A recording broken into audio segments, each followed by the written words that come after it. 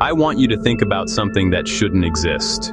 Supermassive black holes, millions, even billions of times heavier than our sun, appeared less than a billion years after the Big Bang. But here's where it gets strange. They didn't have enough time to form. Not through any process we understood anyway. For 20 years, astronomers have been scratching their heads. Then the James Webb Space Telescope found galaxy GS 373, and, well, its nitrogen to oxygen ratio was 0.46.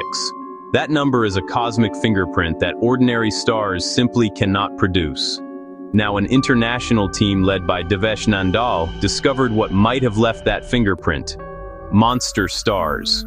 We're talking about stars 1,000 to 10,000 times more massive than our sun.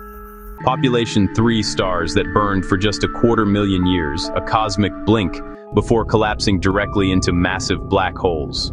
No supernova, just collapse. These giants fused helium into carbon, leaked it into hydrogen shells, created nitrogen through convection, and seeded the supermassive black holes we see today.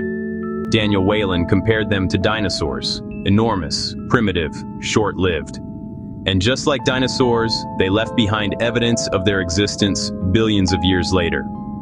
Please like, subscribe, and share your thoughts about this topic in the comments below. Thank you for your support of my channel.